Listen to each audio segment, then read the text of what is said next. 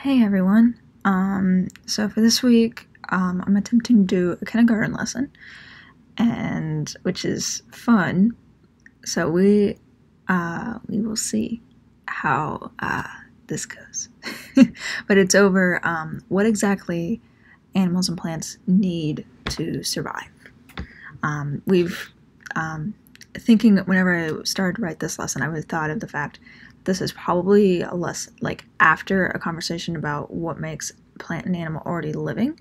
So we've moved on from that a little bit, and so this is the higher discussion is now instead of what makes it living, how does it live?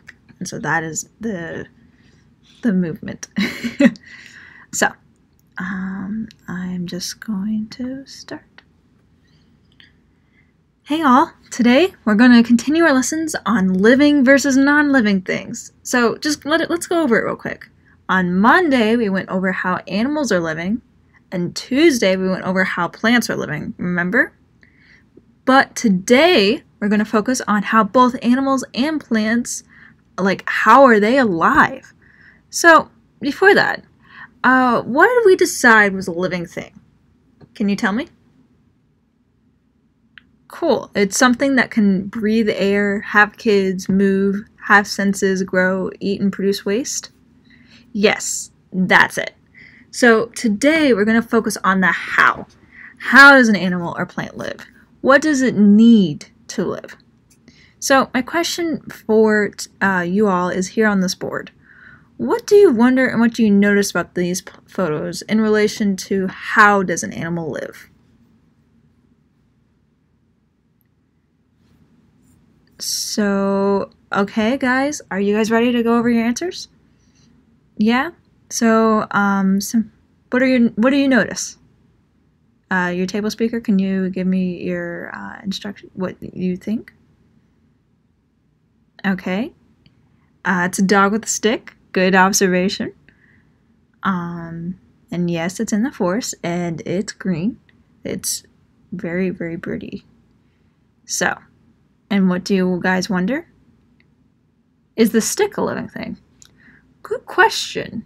But we're going to focus on that on a different time. But today I wanted to ask you all in your groups to discuss and figure out what an animal and a plant needs to live. So this photo does show a few of these things, but you might want to think out of the box too. So once your group has 3 things for plants and 3 things for animals, we're going to talk and we're going to go over a little bit more. So, in each of your group, I'm going to distribute copies of this slide so you guys can see it a little bit better. And, yeah, you guys got 5 minutes to discuss.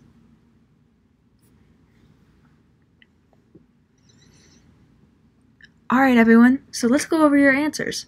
I'm just going to write them on the whiteboard. So everybody is good? So we have actually the same answers now for both plants and animals. So we have that both plants and animals need sun, air, and water. That's really cool, guys. You nailed it. That's perfectly good. So now I want to go over with you like a couple more items. So plants have 2 more items, while an animal only has 1 more item that it needs to live. So in addition to sun, air, and water for plants, plants also need soil and space to grow. Can anyone tell me why these might be factors in how a plant lives? Without soil, it can't gain food, or nutrients? Good. What about space? You guys don't really know? That's okay. We didn't really talk about it much, but some plants need so much nutrients that they can't be side to side to one another, or they can't eat. Think of really old trees. Have you ever noticed that they can't grow right next to each other? That's because they need space to grow and be able to get food. Yeah? So that is why plants need space. So just to recap real quick, plants need sun, air, water, soil, and space to grow. They have these 5 factors. Alright, so moving on to animals. So we talked about animals with sun, air, and water. Yeah. But animals also need shelter. Yes, I know. That seems a little obvious to y'all now, and I think it's funny for me. So, anyway, most animals need a spot to sleep and be safe. For example, you guys don't want to be caught out in the cold, would you? No? Alright, so, I have this really cute video that explains a little bit more about how a plant and an animal need to live. And so I'm going to call you out of the carpet and let's watch this video. Also, realistically, you might want to watch a few seconds of this video because it's really, really cute.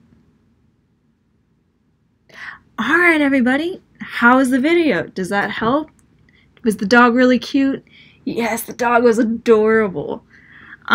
So, I have this activity, and let's go over this activity together. So, everybody's going to answer a question in this activity. So, what we're going to do is we're going to have the people sitting in the A seat of each of your tables. They're going to give their answer for it, and then the next question, everybody in the B seat is going to give their answer, and we'll go on like that. But we'll work it out a little bit more. So, let's jump right in. All right, guys. Now that we've done this activity together, I have a bunch of paper right here, and I want you to draw me a picture. So, and one half of the picture, it's going to be your plants, and another half of the photo is going to be your animals. And I want you to draw me all the things that a plant and an animal need to survive. So, I'm going to hang all the drawings up on your wall, and I'm going to pass out this paper now.